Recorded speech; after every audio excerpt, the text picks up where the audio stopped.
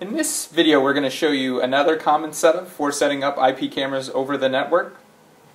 So here we have our Linksys router. You can use any router. Here we have a 8-port PoE switch with 2 uplink ports. And then we have our NVR over here. It's just a 4-channel NVR. We're only using the LAN port because we're using the PoE switch to power and connect our cameras. So first, we want to make sure that our router and PoE switch are communicating. So we're going to plug in the red cable into a LAN port on the router. We're going to take the same red cable and plug it into the uplink port on the PoE switch.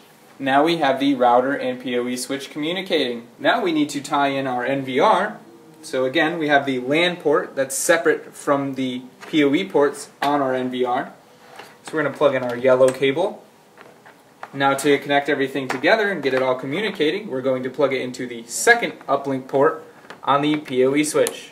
Now this creates a network between our NVR, our PoE switch, and our router.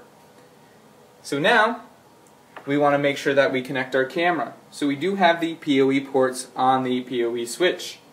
We're going to plug it into port 2, and we still have the same beige colored cable here that we're going to plug into the RJ45 jack on our camera's pigtail. Now we have everything connected and everything is communicating. You can continue to follow the guide to learn how to initialize and configure the IP address for your NVR and initialize and configure the IP address on your camera so you can start recording. Now keep in mind, in this setup, you can also use the NVR in standalone mode, where you can only access it via the monitor in front of the NVR that you have attached to the NVR.